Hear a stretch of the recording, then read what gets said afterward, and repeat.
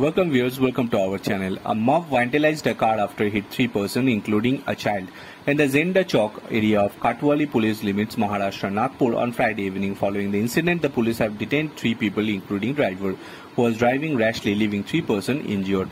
The injured included a woman, a 3-year-old child and another person. The police have spent the accused for a medical examination and the proceeding of filing a case underway. New agency ANI reported Gorek Bame DCP Nagpur said a woman and her child and another person were injured after a speeding car hit them around 8:30 p.m. in Zenda Chowk. After Katwali police station, people caught one of the accused. Police detained 3 youths and the car driver in connection with the case. Liquor bottles and narcotic substances were seized from the car. Medical test and accused being conducted and a case is being registered. The incident follows a recent tragedy when a 17-year-old boy crashed his Porsche into 2 IT professionals on a bike in Pune, killing them on the spot.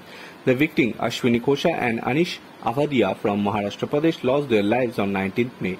On Friday, a local court remanded the 6 accused in Pune Porsche accident case, including their teenager's father, Vishal Agarwal, to judicial custody despite police requesting an extension of their custody. Later, the investigation was transferred from Yashoda police station to the crime branch. The parents of the 2 IT professionals from Madhya Pradesh requested that the Supreme Court oversees the probes and their trial be held at their state. Police Commissioner Amit Kumar confirmed there was a significant evidence showing the teenager was driving the car.